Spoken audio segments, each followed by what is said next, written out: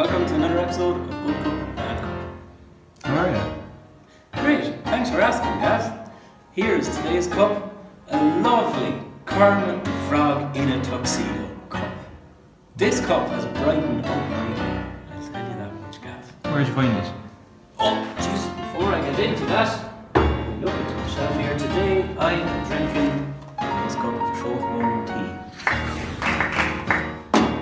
This cup was donated by our fans once again. Getting great donation suggestions for cups in from the fans. If you want a cup reviewed yourself, do send it in to goodcupbadcup@gmail.com. We'll fix that email address later on.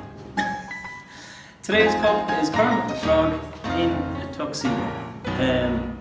Very colourful cup. Fantastic capacity if you want to. I'll put it down here. This, similar to the first cup, I didn't think it would fit as much as it did, but Jesus, I was pouring the water into this cup for a solid 20-30 seconds of good pouring.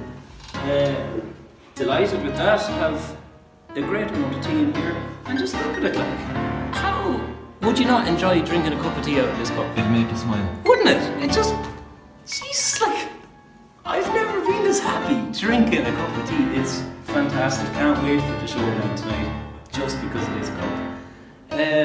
Capacity, great. Solid handle, great size of the handle. Comfortable.